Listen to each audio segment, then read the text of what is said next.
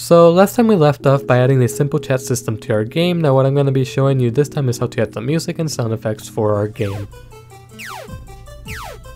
So without further ado, let's jump right in. Now before we actually start adding some music to our game, there is an issue that I want to address for the game, and that is the bug we sometimes get when we first launch the game and it shows the end screen to the players. So in order to fix that bug, we're going to go over to our scripts, and we actually want to go into the player script, and we're going to start by defining a new custom signal. So in this case it's going to be signal player underscore ready, and then we're going to go ahead and emit that signal in the function ready. So emit signal and then the name of the signal we want to emit, so player underscore ready. And I'm gonna go ahead and copy the name of the signal, and then I want to go into the gamestate.gdscript, and I'm gonna start by defining a new variable. So var ready underscore players is equal to 0. Then where I'm actually spawning the player, right underneath the var player line, I want to do player.connect the player underscore ready signal, and then we want to connect it to ourselves, and then we want it to call the onPlayer ready function. I'm going to go ahead and copy the name for that function, and then I'm going to actually start making that function. So function on underscore player underscore ready, and all we want to do is ready underscore players plus equals 1. Then in the function process, we're going to add a new if statement. So if ready underscore players is equal to the server.players.size. If this is the case, then we want to go ahead and do the rest of the logic we had before. And it should actually work now. And essentially what we did there is we're actually comparing the ready player variable we defined here with the amount of players that are actually connected to the server. And if we run everything, as you see here, we didn't actually get the screen showing up at the very beginning anymore, and the game is still working. Now let's actually go about adding some music to the game. So go ahead and add a new scene, and we want to go ahead and add an audio stream player. Then what we want to do is we want to add our music. So I actually went ahead and already added a music folder and an SFX folder in my assets folder, and I downloaded a song already, and I made some sound effects. Now I got the song from, I believe the site is called opengamearts.org. So the author of the song that I got is Trevor Lintz.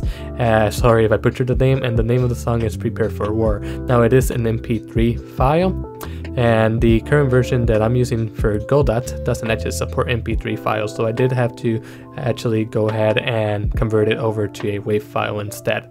If we actually double click on the song, and we can actually go ahead and listen to it by clicking the play button over here, but I'm just going to stop it for now. Now, one thing we want to make sure that we actually do is with the song selected, we want to go over to import and make sure that loop is actually on. If it isn't, turn it on, and then you want to click on re-import, and that's just making it so that the song actually loops. Now with the audio stream player selected, we can click and drag the song into the stream field in the inspector and make sure that autoplay is on.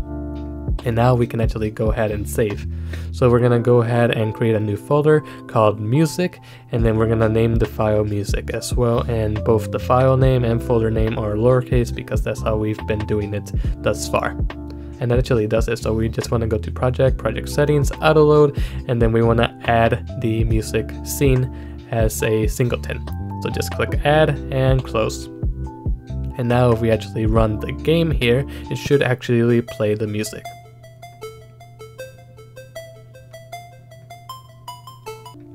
Now it is a little bit loud, so I am going to reduce the volume for it. So in the volume dB, I'm just going to do -10. And let's see how that sounds. I think that's better, but you can adjust it however you want. And that does it for the music. Now we can go about adding the sound effects. So we want to go ahead and go to the player bullet scene, and the way I'm actually going to do this is I'm not actually going to write code to play the sound effect, so that way I don't have to actually worry about making sure that the code actually works across all clients and is synchronized. So the way I'm actually going to go ahead and do this is, and I actually kind of already did it here, but I'm just going to go ahead and delete the audio stream player I have and just start from the beginning. So with the player bullet selected, I want to go ahead and add an audio stream player 2D. see, with the audio stream player 2D selected, I just want to go ahead and click and drag the sound effect into the stream field in the inspector, and then make sure that autoplay is on. And that actually just that's all you have to do. That does it. So we didn't have to worry about any code by doing it this way, and that's essentially why I did it this way. So now if we go ahead and test everything out, we should actually have our music running, and it is. And if we shoot, as you see, we do in fact get a sound effect playing. And now if we go ahead and get killed by an enemy here, it does still show who won the game. So everything is working. Now, one last thing that I want to do is I want to reduce the volume for the sound effect because it is a bit loud. So I'm just going to make the volume dB be -10, and with playing I can actually go ahead and kind of like preview how loud it sounds. So if I run everything now, the music is playing and the sound effect is playing. You can go ahead and adjust the volume still if you want. I'm going to leave it for this. And you can actually go about adding a more advanced sound system if you want. For example, you can have the music and the sound effects on different audio buses, and then you can have settings where you can actually adjust the volume. But I'm not gonna be worrying about that in this tutorial series. Maybe in the future I will release a video on how to do that, but for this series we're not gonna worry about that. Also, I'm going to be releasing one last video for this series where I actually improved the visuals, such as actually adding the proper background for the game and some lighting. But anyway, that actually does it for this video. So I'm going to be leaving a link to the assets and the GitHub project in the description. And as always, if you like the video, make sure you leave a like and consider subscribing, and I'll see you guys in the next one.